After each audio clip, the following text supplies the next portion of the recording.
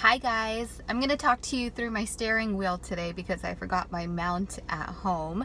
But this is a quick video on how to properly manage EV cars if you have like a Tesla or any car that is an electric car that you are renting out on Turo. So I have a Tesla as a part of my fleet and I love renting it out. Overall, people are super happy with the experience with the Tesla. So here are some best practices when you are renting out an EV charge.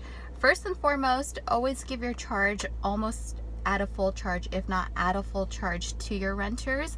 Of course, sometimes with EV cars, it's hard to be at 100% battery life because, you know, if you're meeting your renter somewhere, you probably have to drive a couple miles or things like that do happen. But try to be as close to 100% as possible so people don't have to charge so soon into their trip. You want to give them the most amount of life out of the battery. Then second, in your listing descriptions, when it comes to electric vehicle, most of the time, the people that rent my Tesla, they're not super familiar with how these cars work and they really want to have that first time experience with it. So I take a good 5 to 10 minutes to really walk them through everything so that one, during their trip, they don't have to ask me questions, so it's actually less work for you later on.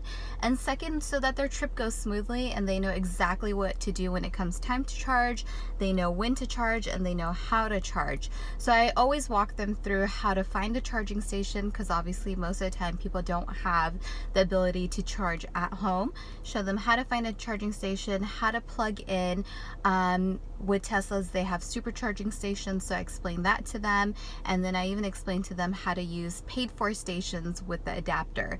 So you really want to give them a full walkthrough so that they have a seamless experience and a good experience, because what that will result in is them leaving great reviews about renting an EV car, leading more people into wanting to experience that. So really just be as informative as possible so that it's a great experience for the guests, and also it's going to end up being easier for you.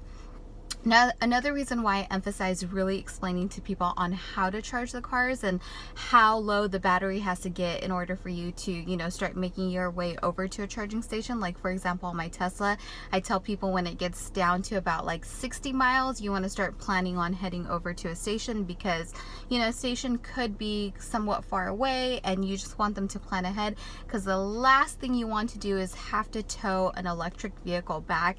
It is such a hassle, especially Teslas, because of how they sit. It's very difficult to tow them, so you just don't want to have that issue to begin with, and it can be well avoided if you just communicate with your guests on how to do everything. Then aside from that, there are some settings that you can set in place for a guest just to make it an even easier experience. For example, on my listing, I do have prepaid EV charging, so if they want to bring it back, I allow them to bring it back at 30 miles and they can pay $25 for prepaid EV charging. That way they don't have to stop and charge it and then bring it back, because that takes up time. Then Turo also has in the reimbursement section, if they bring it back 0 to 50%, you can charge them X amount, and if they bring it back between 50 and 100, you can charge them X amount, depending on how much battery life you started them off with to begin with. So these are all really great add-ons to help make the experience so much better for EV cars, and I think that they're really starting to get popular on the platform, and people really like the idea of not having to pay for gas. So if you're thinking about doing electric vehicles, it's definitely a good idea. I am seeing the market get stronger in that segment. If it was up to me in the future, I would love to just have a fleet of all Tesla cars. If I had the ideal situation, that is what I would do if the demand was there. So hopefully the market works its way over there. I would love to own a dozen Teslas. That would be my dream fleet. So if you were ever hesitant about doing an EV car, don't be, because there are so many solutions available these days and people really enjoy them. Thanks for watching, guys. Bye.